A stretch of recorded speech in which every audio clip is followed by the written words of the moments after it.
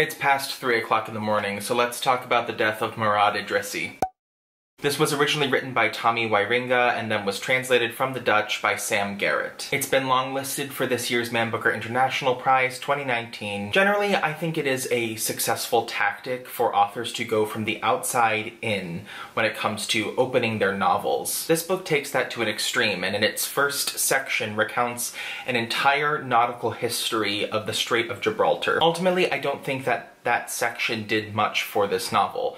This book is 100 pages. 7 of those pages are dedicated to this opening. When 7% of your novel is dedicated to a biblical to contemporary span of history regarding a specific passage of a body of water, I would like to think that thematically we would recount it. I would like to think that this book in some way would relate to that global scale and that huge passage of time.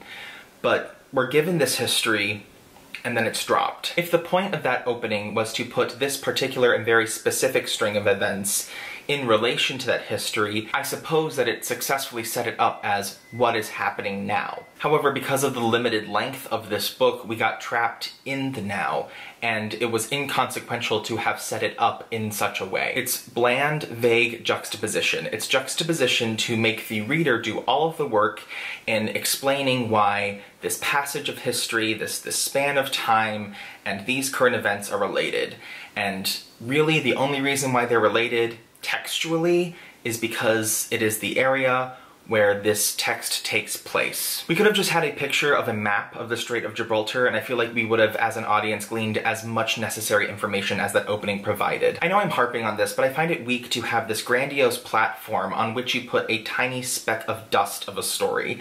And if in some way the author referred to that or commented on that, how this is an isolated event in that grand history, I would have been more impressed, but he does absolutely nothing to tie it all back in together, and again, as I said, makes the reader do all the work. This book also does contain bouts of lazy writing, or perhaps lazy translation, I'm not sure. I do know that when it comes to translating idioms, translators can often run into a snag, where they don't necessarily want to lose the integrity of the original language by using a different idiom, but perhaps to use the exact translation of an idiom, it would make the intended phrase not idiomatic.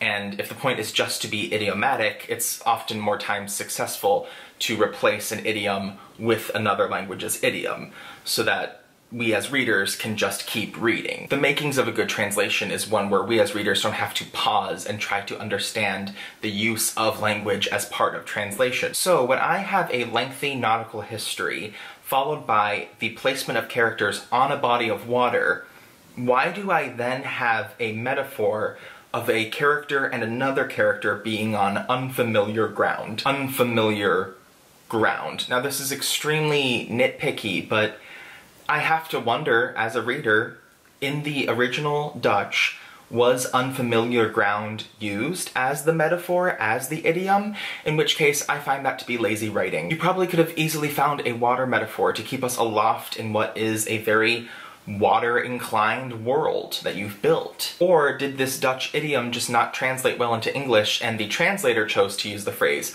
unfamiliar ground? And in which case, that seems like lazy translating. What I'm talking about is way too specific, but again, this novel is 100 pages. In a 100-page short fiction, economy of language is more necessary than ever.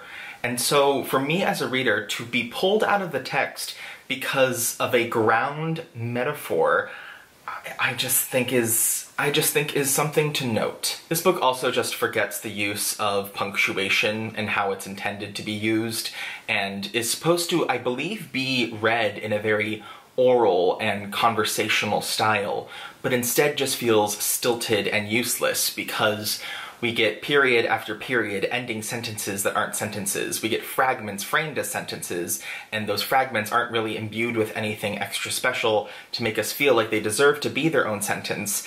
And so what we get is just like hard to read text. This book was hard to read because no editor or translator or author cared about grammar. For example, chapter 2, Algeciras, period. The ship nears the harbor tucked back into the bay. period. Container wharves, freighters, period. The vast Spanish land behind, period. Cranes poke into the electric blue sky, period. From the trip over, Ilum remembers the nerve-wracking swarm in the passenger terminal, the chaos there, the gates of Africa, period. That's how this text reads if you read it literally. Here's how I think it's supposed to sound. Algeciras. The ship nears the harbor tucked back into the bay. Container wharves, freighters, the vast Spanish land behind. Cranes poke into the electric blue sky. From the trip over, Ilum remembers the nerve-wracking swarm in the passenger terminal, the chaos there, the gates of Africa. I don't have the time to tone out a dramatic reading of poetry in what is stilted prose. And so this 100-page novel took me far too long to finish. I think it's supposed to be wistful, I think it's supposed to be left hanging, and instead of ellipses, which is what would make that happen as grammar insinuates, we get periods. At least use commas. Or edit the text so that it is basically like long-form poetry. I feel like that would have been far more interesting to read, because then those fragments would be better justified as sections of text to spend more time with. I think that the subject matter of this novel is something that actively needs to be talked about. I think that there were elements of the plot that I found completely thrilling, and this could have been probably a really good short story, but was for some reason drawn out into a short-form novel.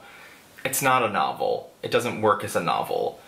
It also doesn't work as a short story, and so we're trapped in a novella that's just clumsy. I'm actually very upset about this book because it was the one that I was probably most excited to read whenever I saw that the long list was announced, and I remain unenthused. I will leave this very negative review with a few positives. One, I did say that there were parts of this story that I did find thrilling. This does have a nice punchline effect to it, where the events that did unfold did make my heart race a little bit. I also thought that the dialogue was very nuanced. I felt like the way that the characters interacted with one another was well developed in what is a short span of time. In such a short amount of text, I did get a very realistic sense of who all of these people were. So those are my very sleepy thoughts on The Death of Murat Idrissi. Comment down below if you plan on reading this book as part of the international long list or have read it already, and tell me your thoughts. Otherwise, thank you so much for watching, and I hope to see you soon.